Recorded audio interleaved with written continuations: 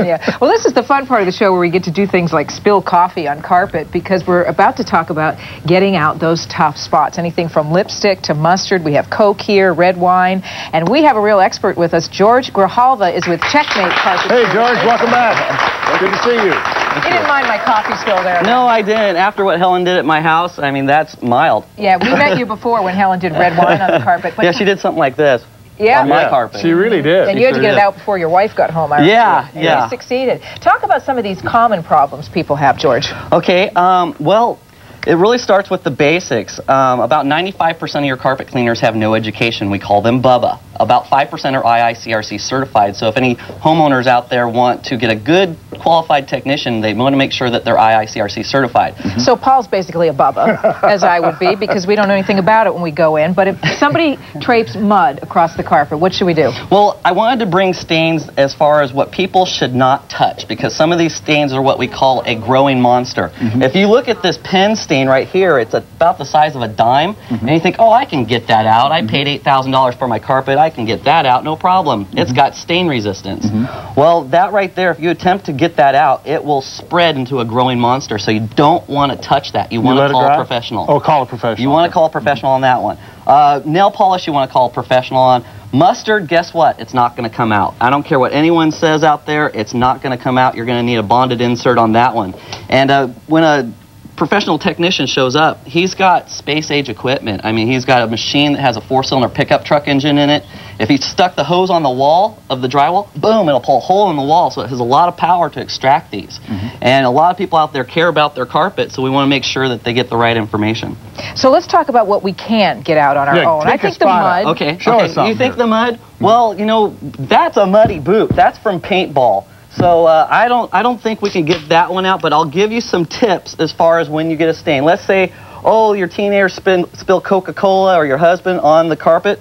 First thing you want to do is you want to get something to sop it up. You want to make sure that it's not a towel that's going to color migrate on it. We use that word because we don't like the word bleeding. And once you soak that up best you can, then you're going to want to use some kind of spotting agent. And if you don't know what kind of spotting agent to use, you got to be really careful, because a lot of spotting agents on the market today could void your warranty. The one thing you want to do is make sure that you use a spotting agent that's recommended by your carpet store, carpet cleaner, or carpet mill. What's that one? This is what we call Zoop. Zoop is a soda pop remover, and everyone's got a shop vac out there in their garage, and that's their best thing. I don't have a shop vac with me because my customers wouldn't appreciate it if I show up with a shop vac, because it looks a little unprofessional. But what I got here is just an extractor.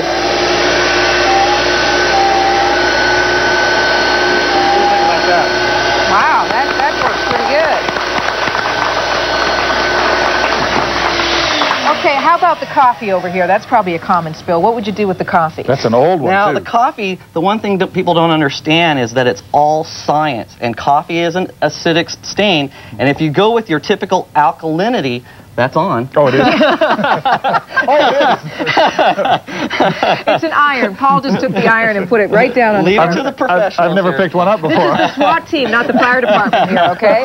The one thing that people make a mistake is they grab a cleaner that's an alkalinity, and what happens is they will set the stain. Coffee is the only stain that is an exception to the rule that you have to clean it with an acid. So I would really leave that to a professional. If you can't get it up with your shop vac and some water, then call a professional if you care about your carpet. But try the vac and But try your vacuum. We have a lot of scientific methods to get out coffee, so I'll give you a demonstration of the coffee.